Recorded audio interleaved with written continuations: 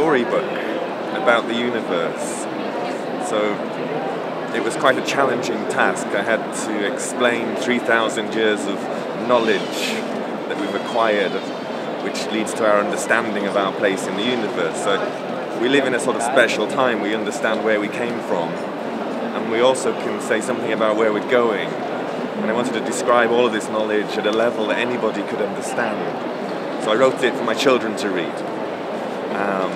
And hopefully that means that anybody can pick up this book and read about the Big Bang, about the evolution, about life and the universe, and get something from it. So it's a story about the history and future of life in the universe.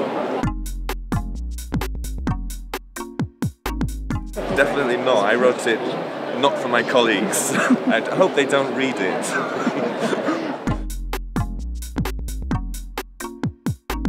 It was thanks to my father, actually. He was just a forester, and he used to take me out working in the woods every weekend when I was a teenager. He would question everything.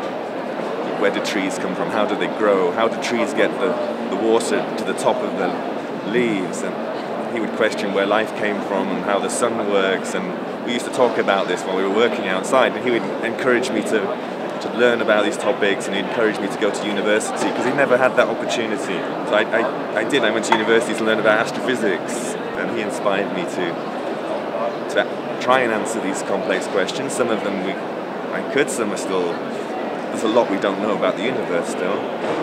But then I wanted to put all this down in a little book as well, something you can leave behind, because there's not much you can leave behind in this world.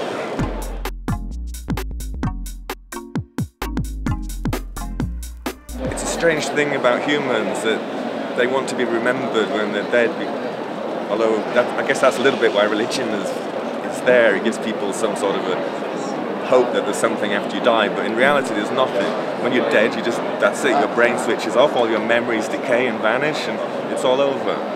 And it's nice maybe to think you can leave something behind that your children can read, other people can read. In the end it'll turn to dust as well, and the sun's going to burn it up in about 1 billion years, so nothing lasts forever. Not even diamonds, unfortunately.